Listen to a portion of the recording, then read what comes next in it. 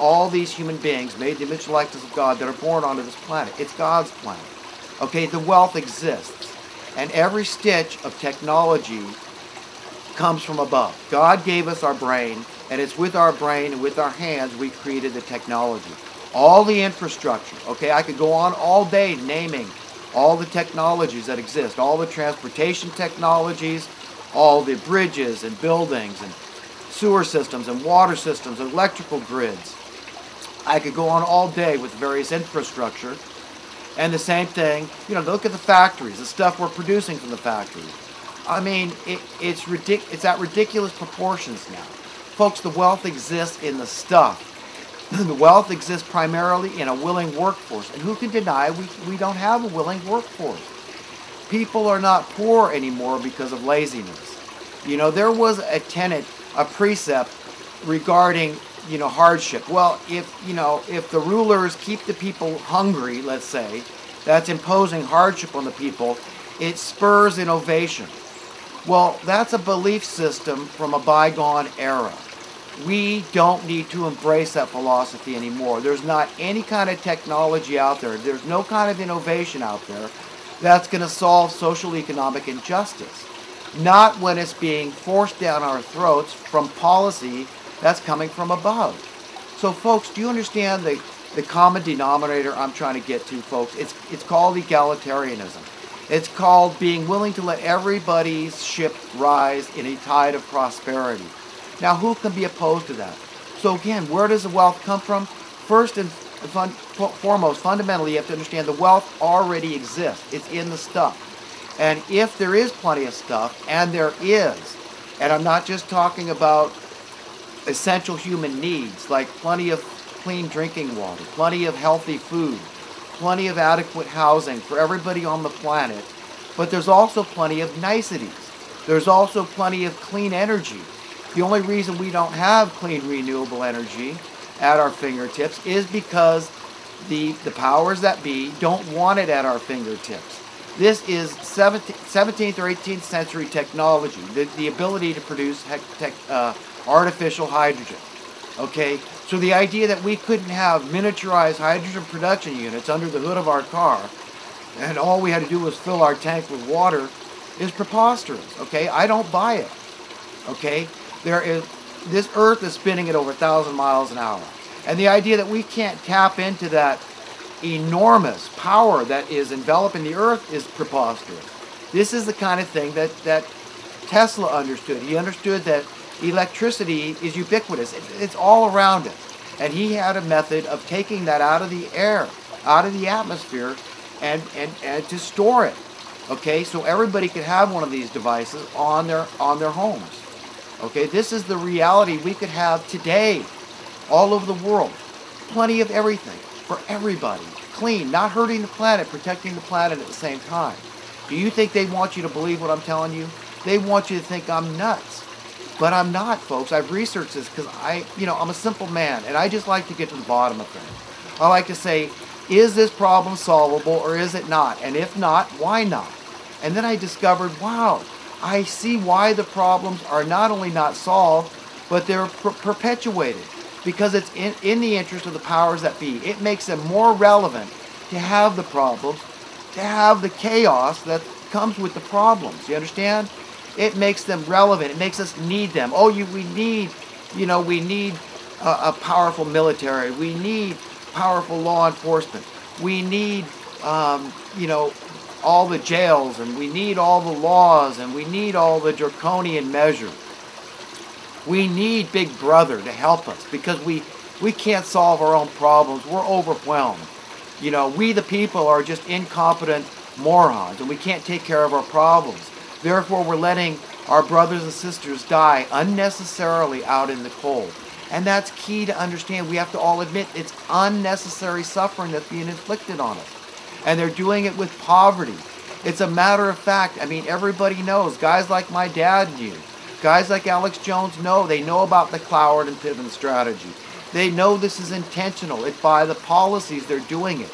Guys like JFK understood this. He was a devout egalitarian with his, competing currency, the silver notes, really going for the jugular in terms of, setting America on a path to universal, full prosperity, full employment, you know? I mean, we've all got to ask, why can't we have full employment? That alone would be a huge step toward ending poverty. This is the one thing that these people that are running roughshod over us cannot tolerate. They cannot tolerate the end of poverty. They cannot tolerate a realistic work week. They've got to keep us convinced that, oh no, you know, a 40-hour work week, 40-hour work week, do it. You know, this is what the standard should be in order for you to make an adequate income that satisfies you. You know, that makes your life comfortable. You need to do this 40 hours.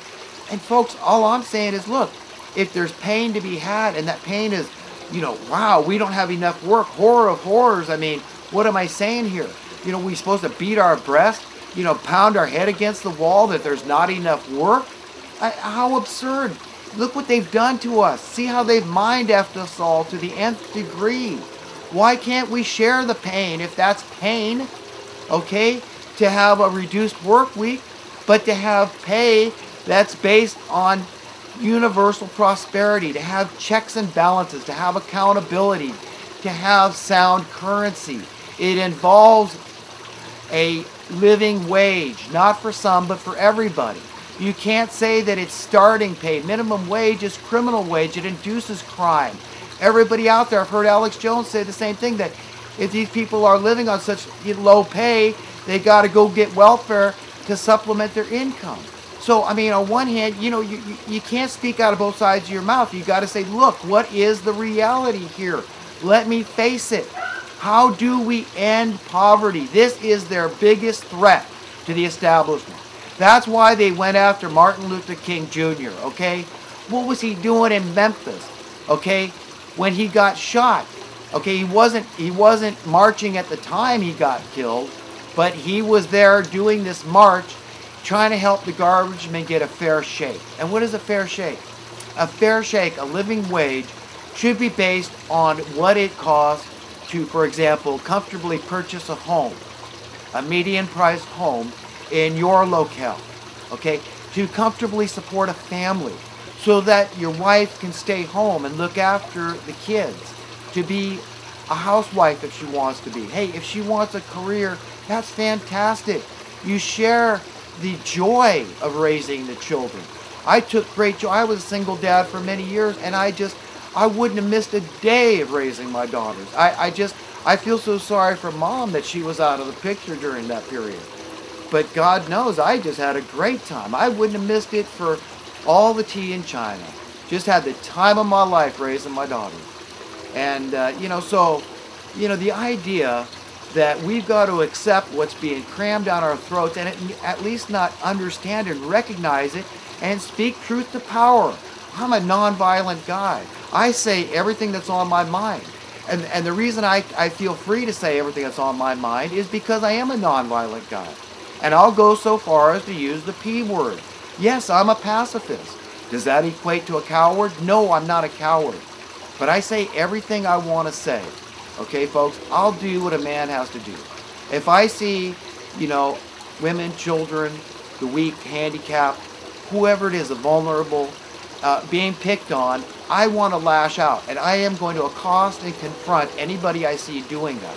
Maybe all my life I wasn't like that. Maybe I was more cowardly and uncertain, lacked confidence. But at this point in my life, I will, and even if it gets me hurt. But I believe God is with a man at that point. You know, that a man in his right mind will confront evildoers, and if necessary, will use violence. I mean, after all, if the evildoers are using violence, God understands, you know, we've got to, you know, meet fire with fire. We've got to, you know, at least capture this enemy of humanity, like Hitler, for example, and confine them, you know, until they become their, you know, drive the demons out, so to speak, you know, like Jesus used to do. Whatever you want to call it, we've got to do. I don't believe in capital punishment. I believe capital punishment is premeditated. It's the epitome of premeditated first-degree murder, okay?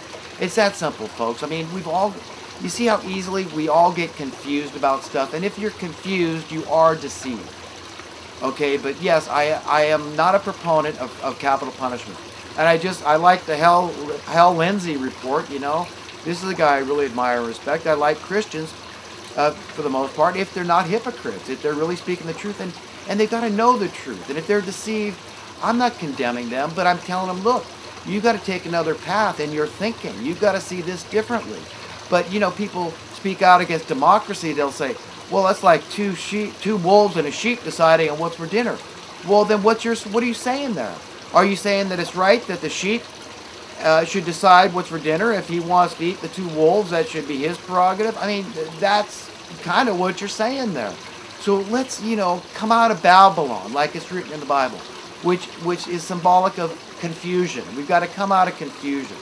We've got to admit, if we see that we're mind screwed, then we've got to admit it, confess it, and, don't let our false pride go up and prevent us from making progress, from advancing and improving, ourselves and becoming more like the person God would mold us into, our character. We want to emulate God. We want to imitate, what we really believe in our heart and mind about God. And you get that on your knees. You get that, quietly by asking, by understanding your need. It's very important for everybody to understand how much you need God. Admit that. It's not wrong to admit that you're weak and needy. You're human. You're fallible. You're immortal. You're born with a body of death into this world that's run basically by Satan. It's run by the spirit of Satan. Jesus said these things. He said, the prince of this world is Satan. And he compared money to a false god. And he told us that we cannot serve two masters. You'll either hate the one and love the other, or vice versa.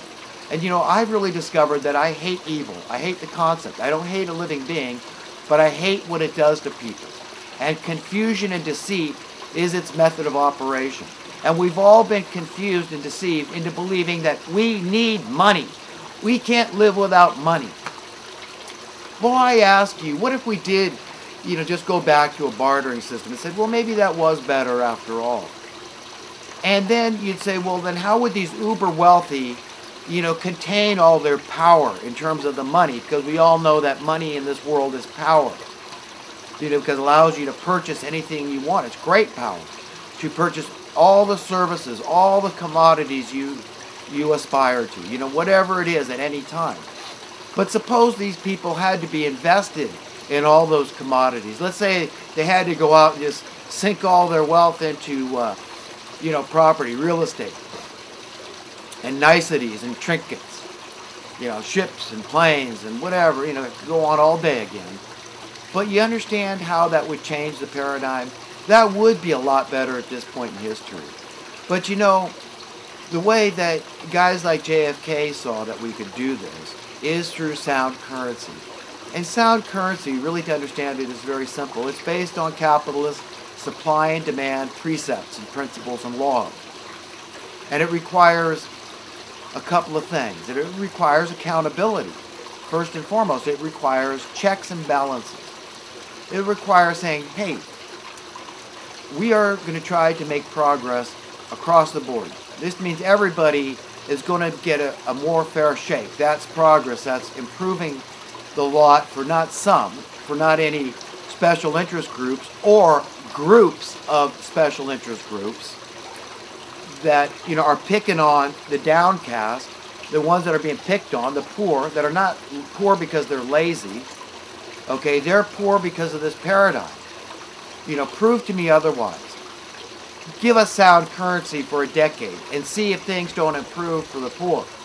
See if once you take away the taboo, because it's taboo to be poor, and it makes people want to drop out, to be misfits, and say, you know what, you guys repulse me. This game is rigged, I don't want to play it. And who can say it's not rigged? Socialist or capitalist, you got to admit this game is rigged up one side and down the other, and to the nth degree. So a lot of people drop out because they don't want to fit in. And Jesus said that's okay. He said the people that hate their lives in this world, these are the ones that are going to be blessed. He said to preach the good news, the gospel, to the poor, because they had the most to look forward to when Jesus is ruling this world. Okay, because, if I've learned one thing over the years, it's that God is an egalitarian. So we all have to admit that God believes in equal rights for everybody, just like the American Constitution. that embraces this idea that all men are created equal, and this is the only philosophy, the only credo that we can live by that's ever going to unify all of us. That we're all in this thing together, and who can say we're not? We're one race, the human race. So fundamentally, we've got to get that. We've got to really understand just how profoundly we've been messed up. Again, back to sound current.